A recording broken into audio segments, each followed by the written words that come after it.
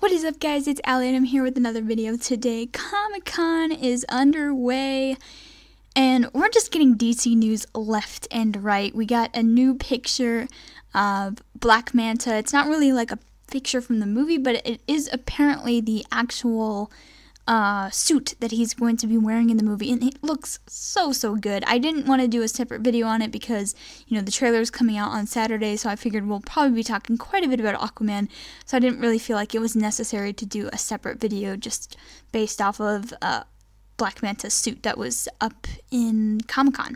But it does look fantastic. I absolutely love it. But the main reason why I'm doing this video today is because the Joker origin movie has been announced. Like, the release date has been announced. This is moving forward so quickly, which makes me think that they have a really hot script that they are just so excited about. But the release date is going to be October 4th, and in this Hollywood Reporter, I believe it's like an exclusive from them, they are talking about how the movie is going to be extremely experimental, and it's going to be just really dark and different from what the other DC films have done. It makes it even seem like it's going to be even different from The Dark Knight, which I think is really cool. I can't wait to see what they do with this. But yeah, it's coming out in October, and you know, 2019 is shaping up to be a great year for DC. Not only does it have Shazam in April, it's got now this in October, which we obviously did not expect, and Wonder Woman 1984 in November. So yeah, that's really cool.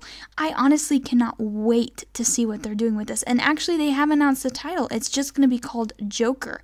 Seriously, this release date is so brilliant because it's right before Halloween. October is like the perfect month for this type of movie, I think, especially with what they seem to be going with as far as a darker tone, which just makes sense for the character. But for it to be called Joker, it's really cool, and I'm so excited. This is really exciting news for me, and it's not just that it's like news that we don't get often, but it's because it's the Joker character, and it's also because it's coming in such quick succession. It makes me think that they really know what they're doing, and I'm really happy that DC is, you know, pulling an act together, and they really seem to be creating a turnaround. Now, obviously, we have to wait till we see these movies to know if they're really doing this. And another thing I just wanted to mention was, I remember Comic-Con 2014, I want to say, or 2014, 2015 maybe, when the Suicide Squad like special trailer was released, and it was leaked, and then they released it officially, and there was that last scene of Jared Leto's Joker, and that was kind of the first official scene that we've seen of him for Suicide Squad, and everyone just went nuts. We just lost it. That was what we wanted. The fans are craving for this type of dark and gritty Joker story.